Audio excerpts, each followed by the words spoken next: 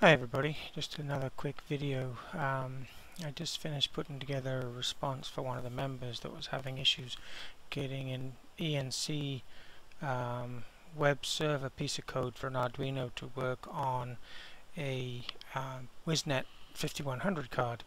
And in the process I added a little routine to read all of the analog inputs and send them out onto the web page as well.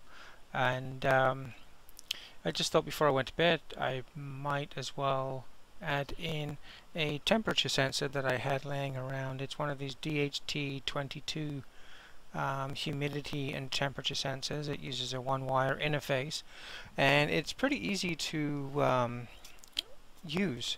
So once you've got to download the library and you've included it, it takes a very simple set of commands to read from it, and I also added a function to calculate the dew point. So between those things there, anybody that's wanting to make, say, a small weather station or something that is internet connected has all of the basic building blocks to do so. So what I have here is the extra piece from the previous code that I added is this DHT.h, which is the library you can just download from GitHub. It's easy enough to find. I defined the DHT22 pin as pin 2 on the Arduino. I'm also using the WizNet Ethernet shield on the Arduino Uno. There's a bunch of variables here to allow me to calculate the temperature, humidity, and dew point. There's a few extra ones here that you can just ignore. The 112 and the 212 are actually a couple of other TI temperature sensor devices that I've removed a code base here just for simplicity. Everything else I've already gone through at this part, which is to do with actually simply using the Ethernet adapter on the board. And the parts that I've added for this is this function called send temperature to network.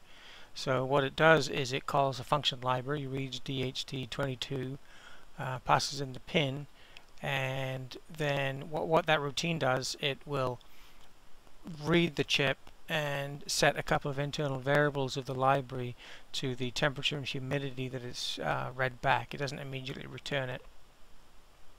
The remaining print statements here are simply outputting the readings in a formatted structure. I haven't tried to shorten that at the moment. I just wanted to get it working and let everybody see it before I went to bed. So this is where it's at so far.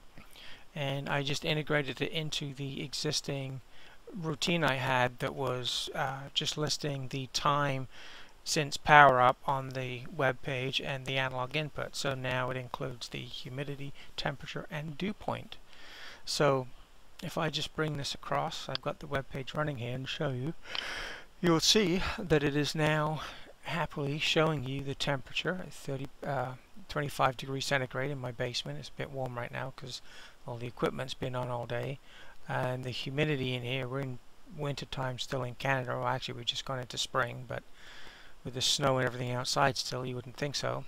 So the dew point is relatively low, and that's self-refreshing every 5 seconds, as you can see from the screenshots here. Now if I just take a freezer spray, upside down air duster, and blow it on the temperature sensor, you'll see the readings drop down.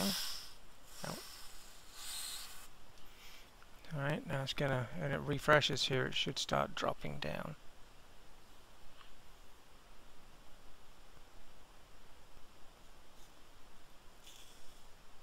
Looks like I might have gone a bit too cold for it.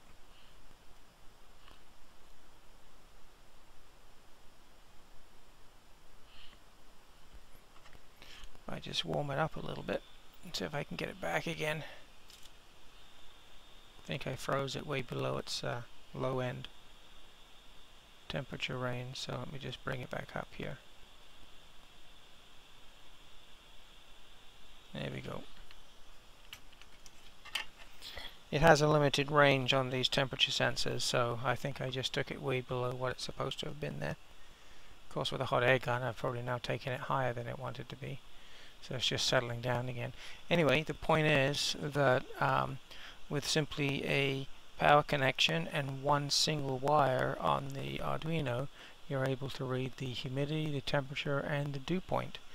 You could easily put this into a box, put it outside, or at least have the sensor on a longer wire and go outside, so that you can read the temperature outside of the house, and maybe have one inside as well on a separate pin. And you've got yourself a little weather station, and because it's connected to the Ethernet port, you can connect to your house hub and even make it available from a mobile device anywhere on the internet. So anyway, like I said, just a quick run through on how you can do that. I'll post up the code now, and use it as you please, and I hope you enjoyed that.